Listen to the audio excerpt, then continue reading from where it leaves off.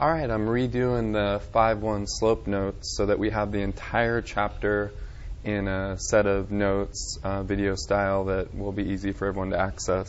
Alright, so these are the notes that we did in class. I just want to make sure that you're able to revisit some of these things. I graded the formative assessments, and they're kind of hit and miss on some of these things, so it wouldn't be a bad idea to revisit some of these concepts or some of these details. Alright, slope. So we said that slope is defined as the steepness, and it's a lot of different things. It's m, that's the letter we use all the time, and it's the change in the vertical over the change in the horizontal. It's also the rise over the run, and it's also, when you calculate it, when you're given 2 points, you always subtract the y's on top over the x's, okay? You need to know that when a particular line, it looks a little steeper, this one here looks a little steeper, then it's going to, of course, have a bigger number, because it makes sense, bigger number, bigger slope. This one only has a slope of 2, let's say, so we'd only go up 2 over 1 for that one. Same thing negatively. If a line goes down like this, we would expect the slope to be negative. And if it's even more steep negatively, we expect the number to be a bigger number and have it be negative. That's the way it works. Okay? Now let's actually try a problem. So this is, what we need to be able to do. Find the slope of the line passing through each pair of points. So it's a good idea to label the points. It doesn't matter which one is first. It works either way. So we have x sub 1, y sub 1, x sub 2, y sub 2. And again, we always do the same thing. We subtract y2 minus y1 over x sub 2 minus x sub 1. So plugging it in this case, it would be 2 minus the 1, and then it would be 4 minus the 1. And so that's why we got, for this one, we got 1 over 3. And we can tell, if we were to plot the points, that we go up 1 and over 3. That's the rise over the run, which is the slope. Next problem, same thing, just different points. We label it accordingly, and then we take the y2 minus the y1. So we say negative 3 minus the 1. We get negative 4 on the top. On the bottom, it's 2 minus the negative 1, so we got to be kind of careful there. That's actually 2 plus 1, which is 3. So answer is negative 4/3. And if we were to plot those 2 points, we should definitely see that the line goes down. And we should, when we go from one point to the next, we should notice that we go down 4 and over 3 to get to the next point. So the slope is negative 4/3. Next one, we have a lot of negatives. Like, this is about as ugly as you can get, So you subtract your y's on top. So we go negative 2 minus a negative 5. And then we say negative 3 minus a 4.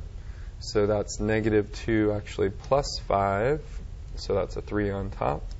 And then negative 3 minus 4 is negative 7. So your slope is 3 over negative 7, or negative 3/7, or negative 3 on the top and a 7 on the bottom. They're all the same as long as you have one negative sign. And I didn't plot that one. All right.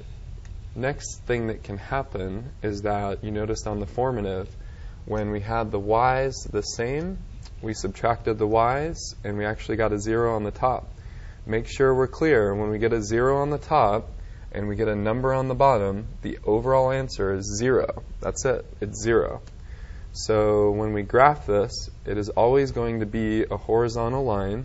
This right here is called a horizontal line when it goes left and right like that. Some people remember it. It's like the horizon. I don't know. So horizontal line. Excuse me. That's going to always occur when the y's are the same. All right? 0 slope. Now, when the x's are the same, what's going to happen is you're going to subtract the y's. 3 minus 1. 5 minus 5. We get 0 on the bottom. Now, 2 divided by 0 is not 0. It's undefined. That's really the only answer that's acceptable. Undefined. Okay? So I know it's very, very steep, but we say it's undefined when it's straight up and down. Can't divide by 0, so please just say undefined. All right. Now, there are some applications, lots of applications to slope, tons. You have to know that the slope is actually the rate of change of the function, actually.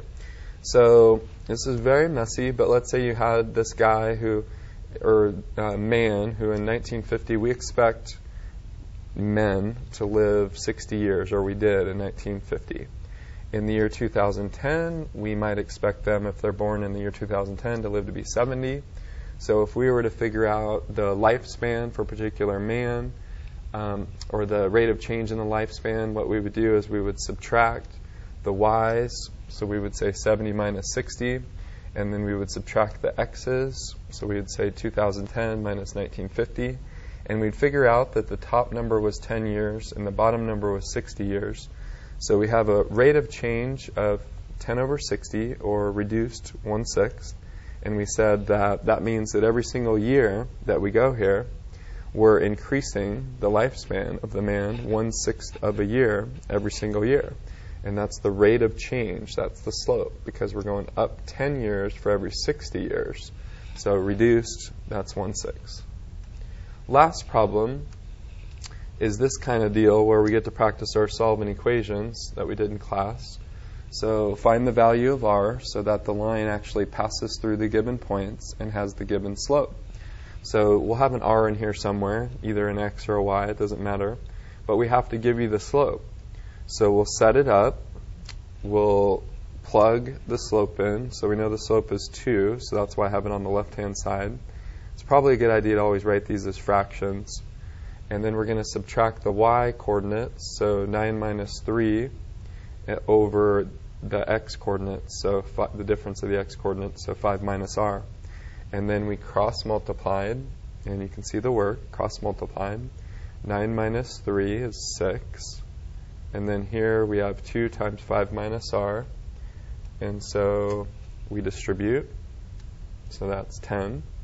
And then minus 2r. And then we subtract 10.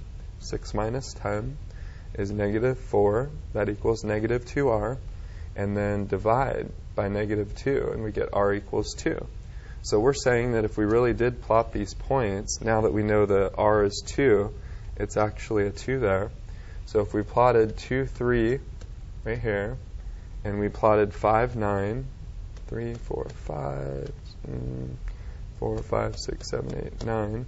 So we plotted these points. We're saying that the slope would be 2 if we connected those 2 points now. So we'd go up 2 over 1, up 2 over 1, and that's what we figured out. So that should help for 5.1. Really kind of spend some time on that. Make sure you get the details.